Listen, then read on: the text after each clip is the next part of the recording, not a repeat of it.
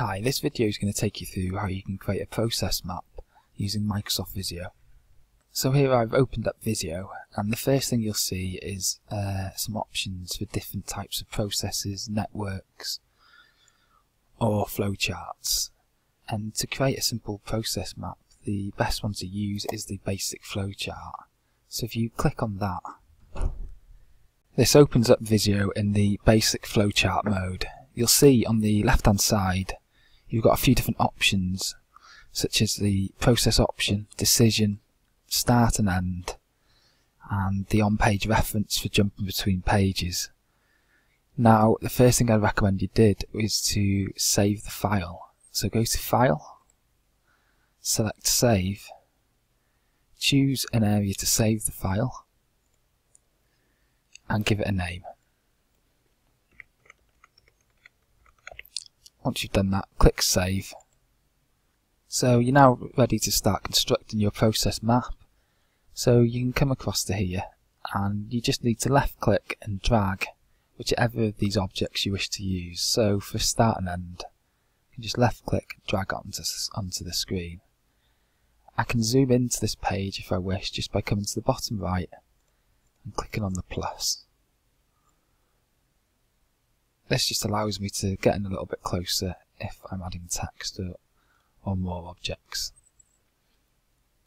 So once I've added that, I can double click to get inside the object, and I can type to add text.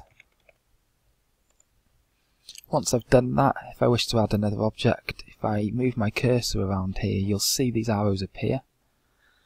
And you'll see I can then select one of these objects. So you've got process and decision, a sub-process, and the start and end options.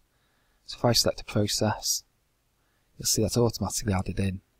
I can then select further processes or objects if I wish, just by using these arrows.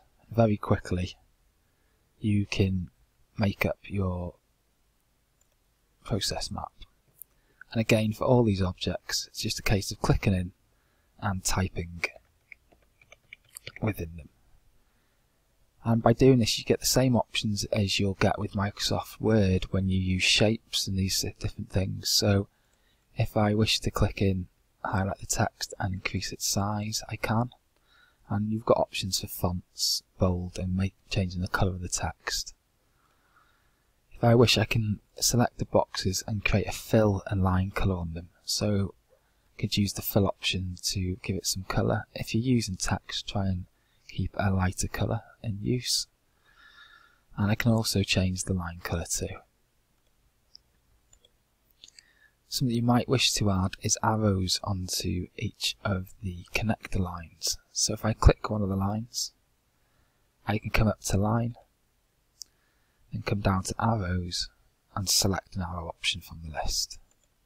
If you have two boxes or objects you wish to connect like this, you can use the connector tool.